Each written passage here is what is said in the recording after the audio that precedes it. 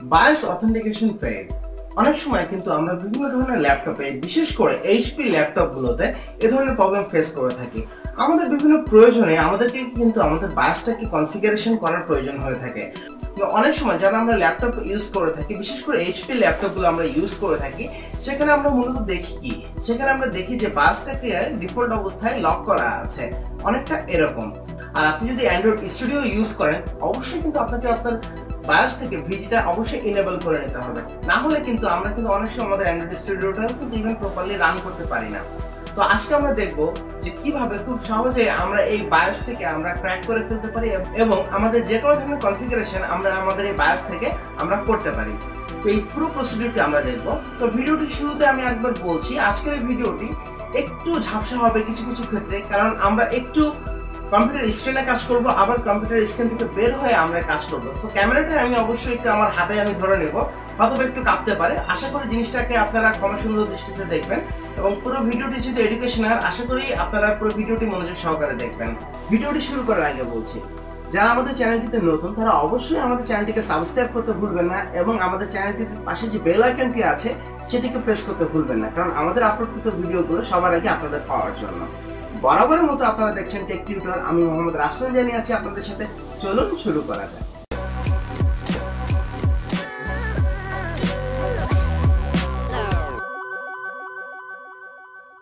সবার আগে BIOS সেটআপের জন্য কম্পিউটার থেকে ESC প্রেস করি আমরা।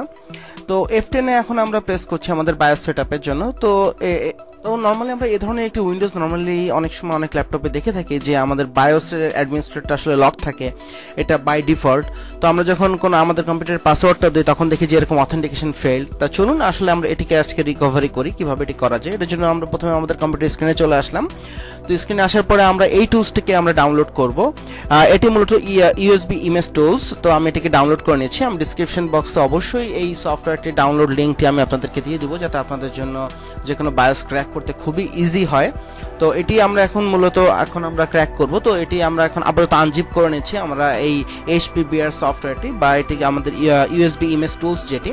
তো এটি আমরা আনজিপ করার পরে এখন আমরা USB ইমেজ টুলস যেটি আছে এটি আমরা ওপেন করব। তো এটি করার জন্য সর্বপ্রথম আমরা দেখতে পাচ্ছি যে আমাদের এটিকে আনজিপ করার পরে আমরা দেখতে পাচ্ছি 4টা ফাইল আছে এবং USB ইমেজ টুল নামে যে ফাইলটি আছে যেটি আপনি দেখতে পাচ্ছেন আমি ক্লিক করেছি, এটিকে আপনারা অন করবেন এবং আপনারা অবশ্যই একটি আপনাদের পেন ড্রাইভ মিনিমাম 8GB এটিকে আপনারা কানেক্ট করে নেবেন, কারণ এটি কিন্তু একটি USB যেহেতু ইমেজ টুলস, তো এটি অবশ্যই একটি USB তে হবে।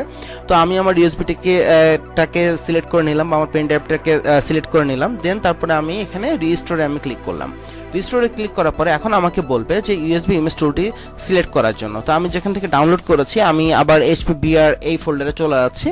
আসার পরে আমি HP BR দেন Win32 নামে যে ফাইলটি আছে এটিকে আমি সিলেক্ট করলাম এবং এখান থেকে আমি ইয়েস করে দেব।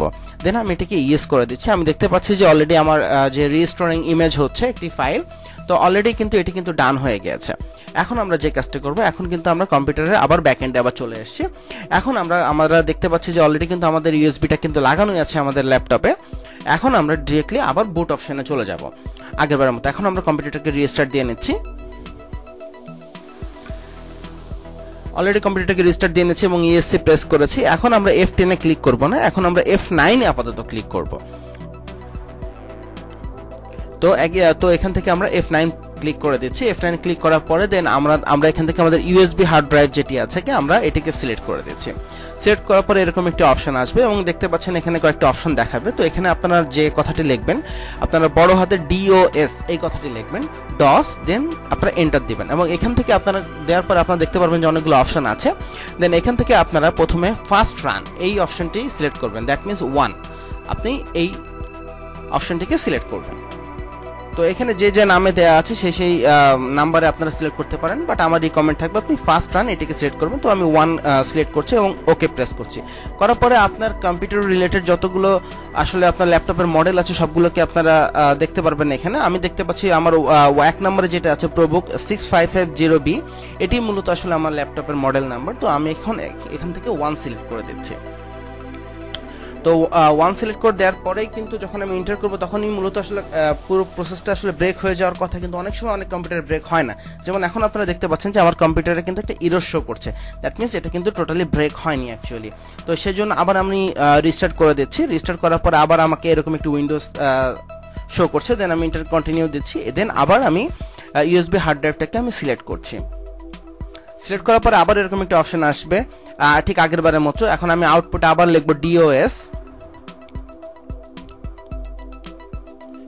দেন আমি এন্টার ক্লিক করছি। এখন আগের বারে আমি আসলে নাম্বার 1 সিলেক্ট করেছিলাম, এখন আমি নাম্বার 5 সিলেক্ট করব, শর্টগান। দেন আমি 5 প্রেস করছি এবং আমি ওকে দিচ্ছি। দেন আপনারা দেখতে পাচ্ছেন প্রেস এনি কি টু কন্টিনিউ, এরকম একটি অপশন চাচ্ছে। দেন আমি প্রেস এনি কি, আপনার কিবোর্ড থেকে যে কোনো একটি কি আপনি প্রেস করে দিবেন।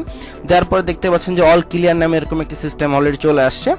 তো দেন আপনি আপনার কম্পিউটার থেকে যে কোনো একটি কি আপনি প্রেস করে দেবেন। ক্লিক করে দেওয়ার পরে আমাদের এই প্রসিডিউরটি আমাদের আরেকবার সম্পন্ন করতে হবে আমাদের বায়োসটাকে টোটালি ব্রেক করার জন্য। দেন আমি আমার কম্পিউটার থেকে যে কোনো একটি কি আমি সিলেক্ট করে দিচ্ছি আমি। দেন আবার এটি কিন্তু বুট হয়ে যাবে। অলরেডি দেখতে পাচ্ছেন আবার এটি কিন্তু বুট হচ্ছে। দেন এখানে আসার পর দেন আমি এন্টার ক্লিক করছি। দেন এবার আমি ইউএসবি হার্ড ড্রাইভ আবার সিলেক্ট করব আগের বারের মতোই। দেন আবার আমি DOS লিখবো, দ্যাট মিনস DOS। তো আমি সেটাকে এখন আপাতত লিখছি DOS। দেন আমি আবার এন্টার প্রেস করছি। দেন এখান থেকে আমি শর্টগান সিলেক্ট করব, আই মিন 5। দেন আমি অলরেডি 5 সিলেক্ট করছি আমার কিবোর্ড থেকে। দেন আমি এন্টার দেব। এন্টার দেওয়ার পরে এবার আমি দেখতে পাচ্ছি যে আবার আগের বারের মতো দেখা যায় প্রেস এনি কি টু কন্টিনিউ। দেন এবার আমি এন্টার ক্লিক করছি। দেন এবার কিন্তু আমার পুরো সিস্টেমটা কিন্তু রেডি হয়ে গিয়েছে। এখন আমি যদি F10 আমার বায়োস সেটআপটাকে আমি আবার F10 এ সিলেক্ট করি, এখন দেখবো যে আমার বায়োসটা কিন্তু অন হয়ে গিয়েছে। তো এখন আমি F10টাকে সিলেক্ট করছি। আপনারা দেখতে পাচ্ছেন যে অলরেডি কিন্তু আমার বায়োসটা কিন্তু অন হয়ে গেছে। এখন আমি ইচ্ছা মতো আমার কনফিগারেশন আমার ল্যাপটপের আমি কিন্তু এখান থেকে করে ফেলতে পারবো। তো আশা করি এই ট্রিক্সটা অবলম্বন করে আপনারা খুব সহজে আপনাদের বায়োসটাকে আপনারা ক্র্যাক করে ফেলতে পারবেন। সো ফ্রেন্ডস, আশা করি টিউটোরিয়ালটি আপনাদের ভালো লেগেছে। যদি আমাদের টিউটোরিয়ালটি ভালো লেগে থাকে অবশ্যই আপনারা আপনাদের ফ্রেন্ডদের সাথে শেয়ার করতে ভুলবেন না। এবং আপনাদের যদি কোনো কোয়েরিজ বা কোনো কমেন্টস থেকে অবশ্যই আপনারা আমাদের ভিডিও ডেসক্রিপশন বক্সে আপনারা জানাতে পারেন, অথবা আমাদের ফেসবুক গ্রুপ অথবা ফেসবুক পেজে আপনারা কানেক্ট হতে পারেন। ডিসক্রিপশন বক্সে লিংক দেওয়া আছে। And please don't forget to subscribe our channel from here. এবং আমাদের সাবস্ক্রাইব চ্যানেলের পাশে যে বেল আইকনটি আছে অবশ্যই বেল আইকনটিতে প্রেস করতে ভুলবেন না, কারণ আমাদের আপলোডকৃত ভিডিওগুলো সবার আগে আপনাদের কাছে পাওয়ার জন্য। সো পরবর্তীতে নতুন কোনো ভিডিও নিয়ে আবার আপনাদের সামনে হাজির হব। ততদিন পর্যন্ত ভালো থাকুন, সাথে থাকুন। ধন্যবাদ।